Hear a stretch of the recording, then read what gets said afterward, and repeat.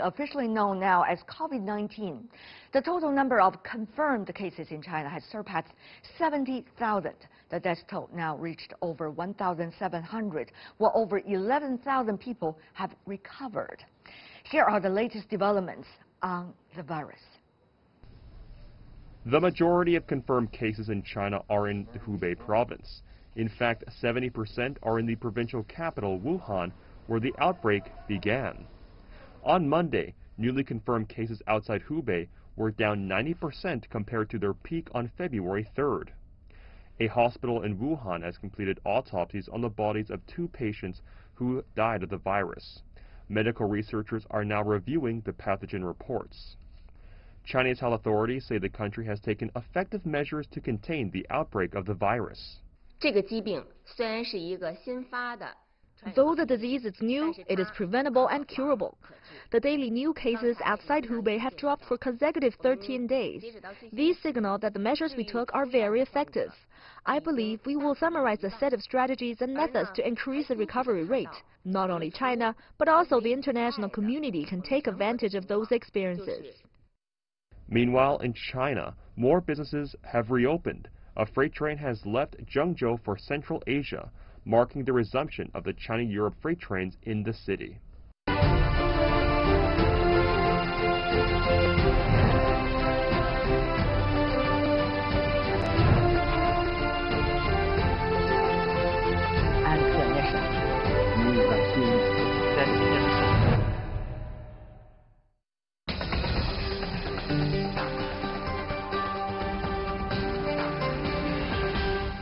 And now I'm joined by Professor Zhang Linqi from the Department of the Basic Medical Sciences from the School of Medicine with Tsinghua University.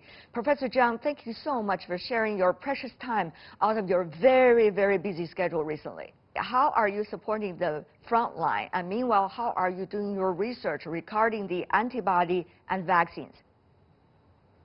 Over the last several years, my group and then Dr. Wang's and Xiang's group at Tsinghua University, we have been focused our research activity to understand how viruses get into cells.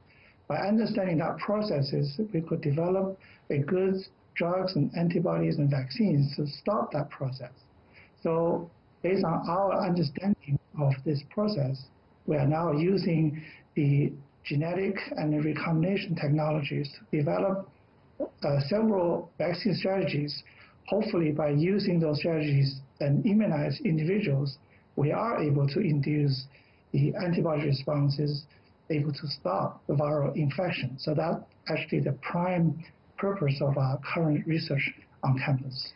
On the other hand, during these processes, we also developed a crucial immunological testing that help the frontline physicians to evaluate the plasma and the blood immune reactivity, so they could use as a surrogate marker to evaluate the potential effectiveness of the plasma infusion studies to treat most severe patients at frontline. Talking about plasma, this is the key word recently in terms of therapeutic treatment. Now, that process has been used in many cases earlier in treating different kinds of diseases. But whether do we know or not, this is likely to work. According to the latest situation, we have 11 so-called successful cases within 24 hours. But is that big enough to support this argument? This is a very important area of investigation. For this particular coronavirus, we are not certain whether or to what extent is effective. So that requires a systematic and comprehensive research. That's why we are providing the support to evaluate the immune status of that plasma, try to correlate that with the effectiveness of treatment. In fact, this concept of using plasma to treat infectious diseases back to almost 100 years ago. Yes. And when the German scientist Emil von Behring developed the antiserum of plasma against diphtheria. So he actually the first winner of Nobel Prize in medicine and then in medicine, but because of his idea and concept developed of equivalent plasma treatment for infectious diseases.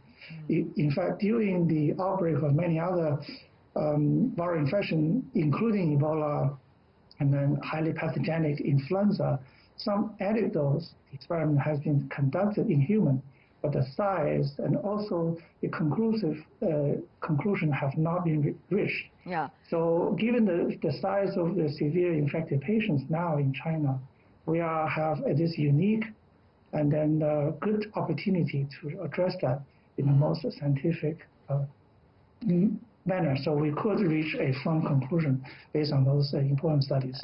Professor Zhang, now we understand more than 10,000 people, according to the latest information, recovered. But the question really is, what is the ratio, Professor? There's a crucial issue like this about, how much plasma being used can be for the treatment of how many patients, or vice versa.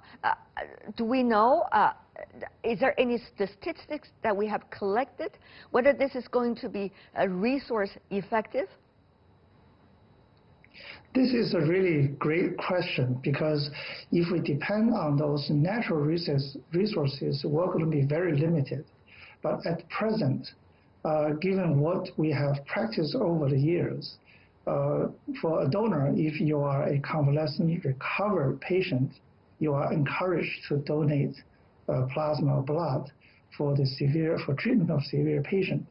For each one donation, someone could donate several hundreds of mils, and then you could use that, and then after certain treatments, and then of this plasma samples to remove some potential harmful materials and to activate viruses. Those samples can be infused directly into patients, maybe ranging from 200 to more mils.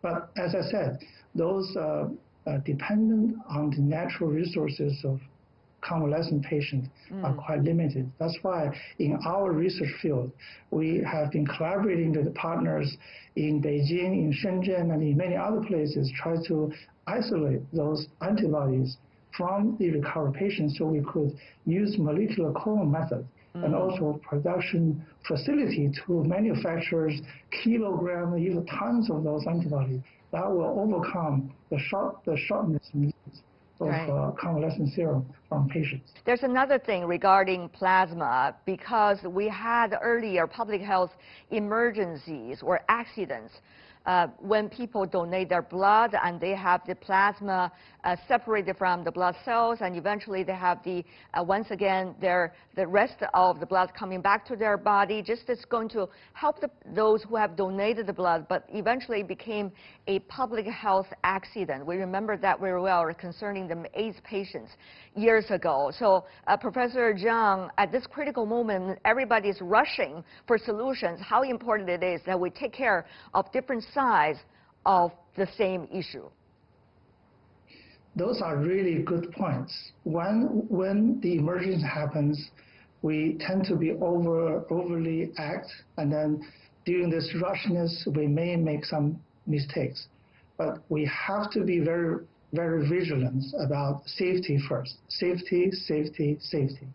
Once we have collected the convalescent serum or plasma from those patients, those plasma will have to be treated properly according to the protocol that has been used in the field for years. So safety precaution is a must. So given what we have been conducting and knowing all these years, the safety procedure have already been in place. And I am sure that many of the hospitals and physicians that are conducting those trials put the safety first on top of the list. But as you may know, COVID-19 is a very infectious disease. We have seen it's easily be infectious from one to the other.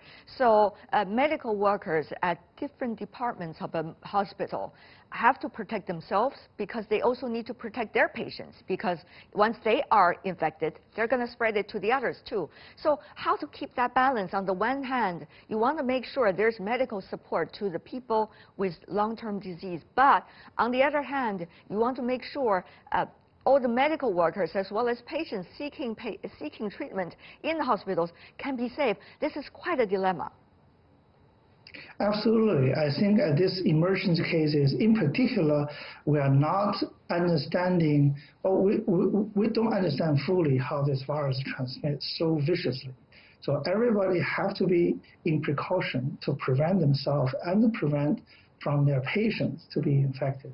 This is entirely new viruses to us, and we don't know how it is infected. So it is better for all of us to be on guard and to be fully cautious and protect themselves, and then to minimize the chance of transmission. Certainly, it is an added burden to everyone, I see. In particular in the hospital setting. We know, Professor Zhang, that the WHO expert team is now in China, not only including those coming from WHO headquarters, but also those from different parts of the world, from different countries.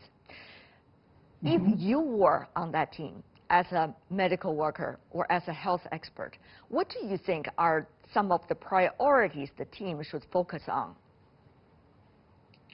I think if I were on the team, I would really look at the public health measure that China has put into place, and also how effective that measure in containing the epidemic. So that's the first priority.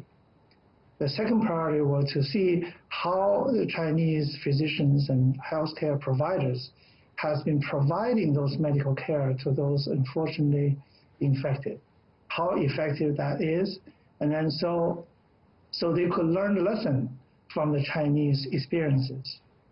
Third, I would look at the research activity and also the Chinese experience, how much of those will be applicable to the international community. So we could providing better walls and prevention measures to stop this virus to spread into other countries. In fact, last week in Geneva, WHO held this research roadmap for these diseases, including many areas, but basically boiled down to how much we know about this virus transmission, what are the diagnostic treatment experience that China has gained, which could be useful and then applicable to the outside China, and the development effective vaccines, and as well as improve the communication skills, because there's so many informations bombarded to the society. People don't know which ones are correct or which are simply rumors. Yeah. And then lastly, they encourage to study on the societal impact by the virus on the society, on the mental health, on our living behaviors. So all those things come together would be the WHO's team to look at. I'm sure many of the achievements that we made will be applicable to the international community. Professor Zhang, my last question for you. Now, if you look at the numbers, confirmed cases are still up, even though the growth rate has been slowing down. Meanwhile, you have about 10,000 recovered already from the very beginning of the outbreak until now. What is the current stage, if you can share with us your insights and predictions about the overall outbreak? And also, what does this mean when China, which is becoming the epicenter, if we think about the world, the epicenter of the world of this outbreak, what about the other places? Is this going to continue to the other places now? Professor Zhang, what's your assessment? I mean, prediction for infectious disease is always very, very difficult. Although there's a lot of model floating around giving the numbers that really try to predict situations. So it is hard to start with. But it is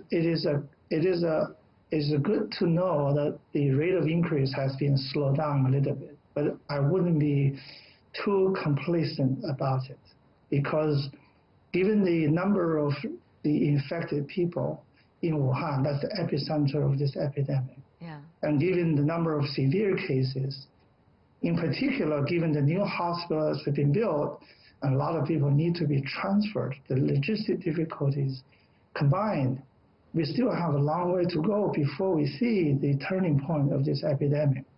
So we have to be fully prepared and fully vigilant and fully worked as hard as we could to contain this disease. So there will be quite a while before we see the deflection point of this epidemic. So the light at the end of the tunnel is still a bit far. Is that what you're trying to say, Professor? Yes, we are confident we will win this war against the virus, but we have to be well prepared before we get there. And then I think combining these tougher measures in terms of quarantine, isolation to break down the viral transmission route, and also boost up the medical care services to those severely affected, in particular by gearing up the research on the vaccine treatments and drugs that will eventually put this virus into its own place. So hopefully this will come sooner than later. Professor Zhang Linqi, thank you so much for joining us. I learned a lot. All the best to you and your team. Thank you. Looking forward to that result. Thank you very much.